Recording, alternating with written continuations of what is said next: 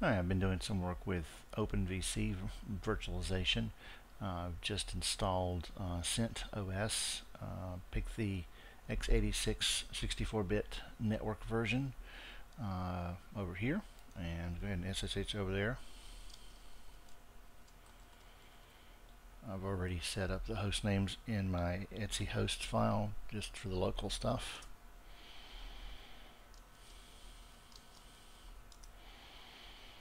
Okay, and that gets us onto the box that has the CentOS. We can do a uname-a, and there we go.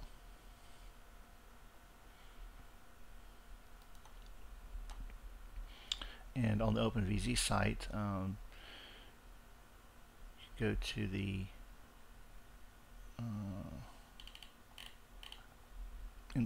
a quick start. And they've done a really good job here. So we just really cut and paste what they've got on their wiki here. Copy.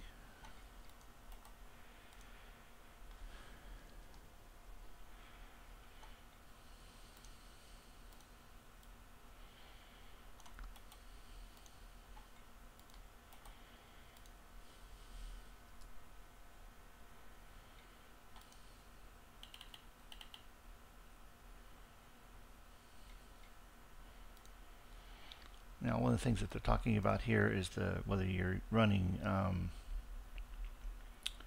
Red Hat or not. So the here we go, Red Hat release 6. They're definitely saying use the VZ kernel instead of the OVZ. So what we want to do is yum install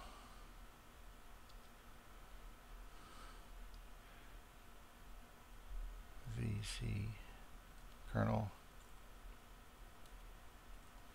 dot x86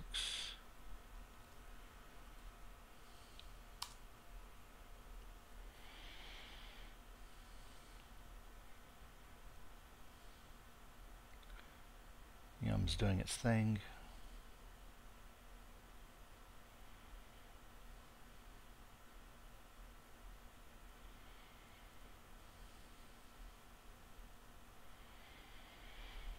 Yes.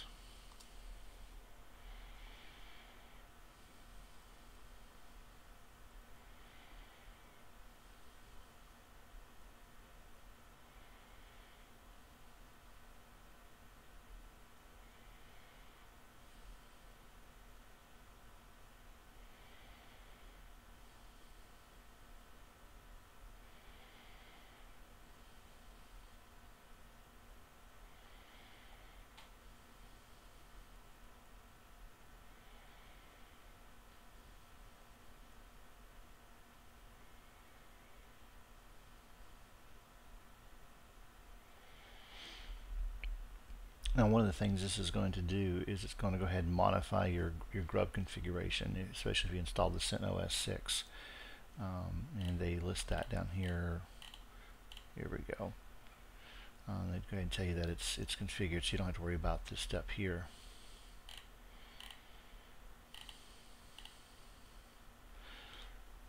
You do need to do some configuration.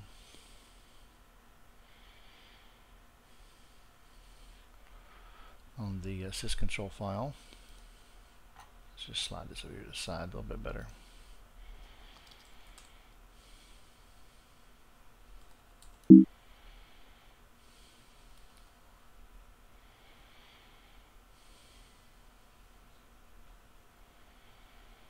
Actually, the SE Linux thing first. Need to disable this.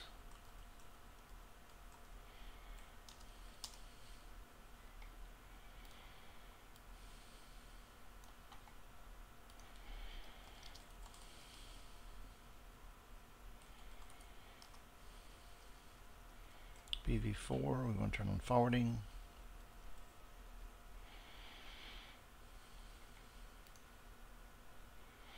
I don't have IPv6 enabled, so I'm not going to worry about that. proxy ARP. We're going to add that because I don't remember that being in here.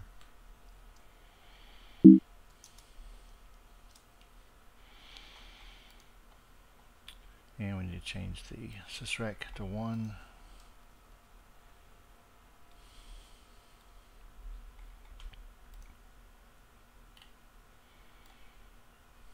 And we'll go ahead and copy these two.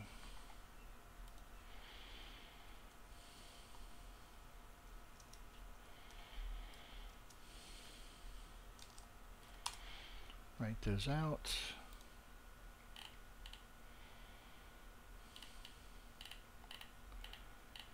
And on the last machine I installed, it went ahead and did go ahead and modify the boot sequence, so I don't have to actually select it like this document's saying.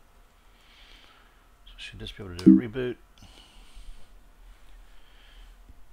Give it a few moments.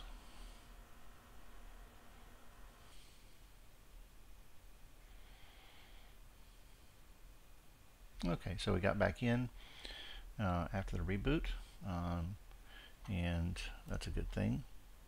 I tried an earlier version of this. I tried the Fedora 18, and I couldn't get it working there. And I tried the 5.9 version of CentOS, and I got a kernel panic. So this is 6.3 of the CentOS that I'm using. Whoops.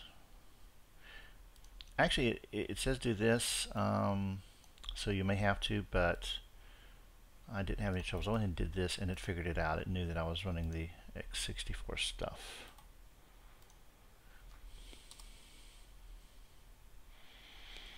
Yes. And as you can see from the version that's installing here, it figured it out. It knew which one I needed.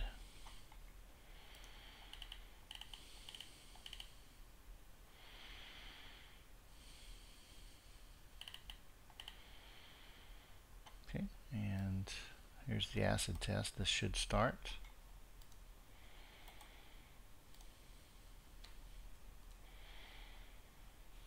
Okay, it did.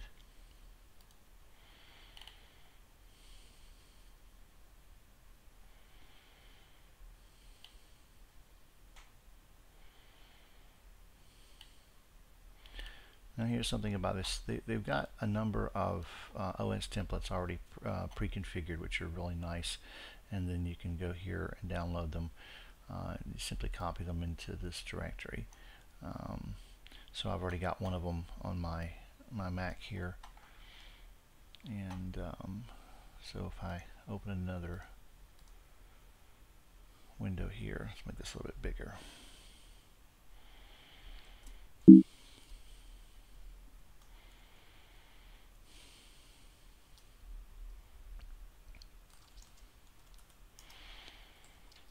SCP sent.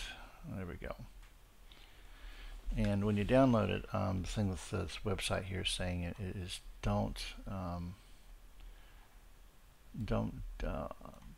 unzip them, leave them compressed. So say root at cluster 2.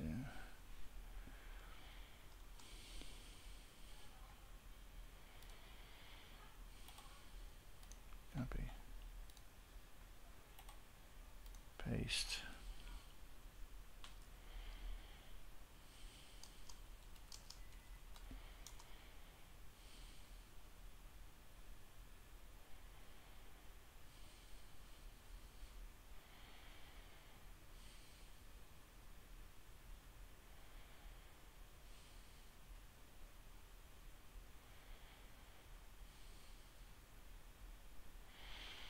Okay, so now that's in place.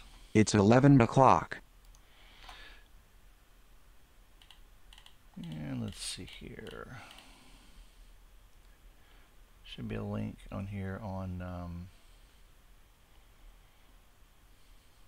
basic operations. There we go. Alright, so let's go ahead and create our first container.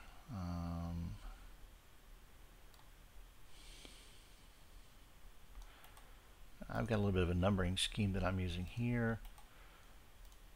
So instead of doing exactly the way they have, I'm going to say 122 because of the IP address I've assigned this box.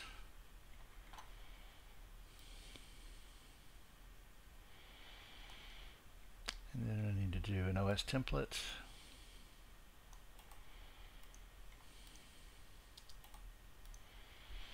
And that would be the one we just copied. And look at me, I'm actually on the wrong window.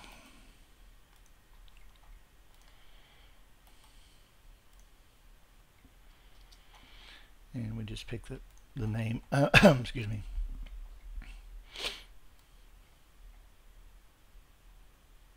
Right there.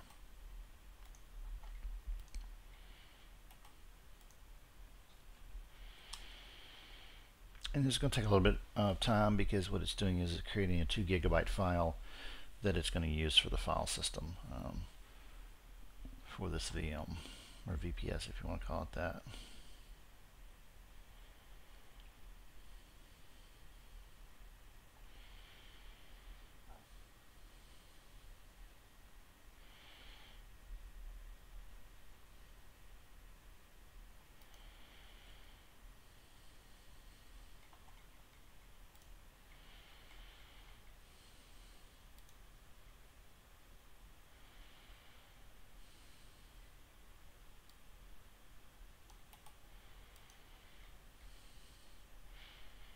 Okay, good, that was created.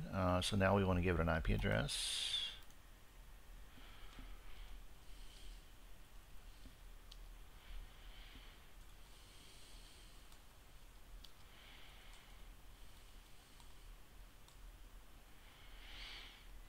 And that's where I'm making things match up, where I've named the instance the same thing as the IP address that I'm assigning it, just to cut down on confusion. Okay, and then we want to do the same thing for the name server.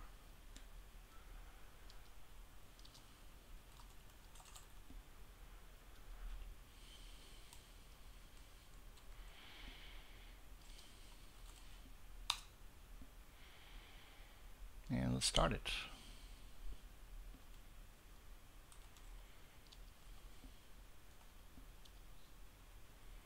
Whoops.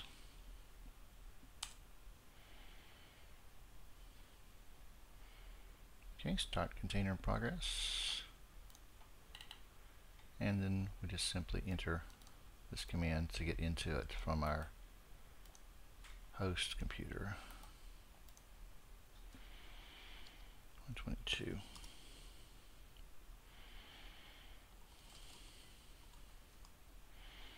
And there we are. We're actually, now it didn't change the little note here. It didn't change the host name. That may be some more configuration that I need to do, but it is definitely, let's see. Let me take a look at the users here. We have Apache and RPC and SSHD as the last 3 lines. If we exit out of here, exited right here, and then we take a look at the same password, you can see there's different, we're dealing with 2 different password files, so that's pretty much it. And then depending on how much memory and CPU you've got on your box, just repeat as necessary to start these up. Of course, I set all this stuff up on an internal network, but setting them up on the internet would be a little bit differently. Perhaps I'll do a video on how to configure them for that a little bit later.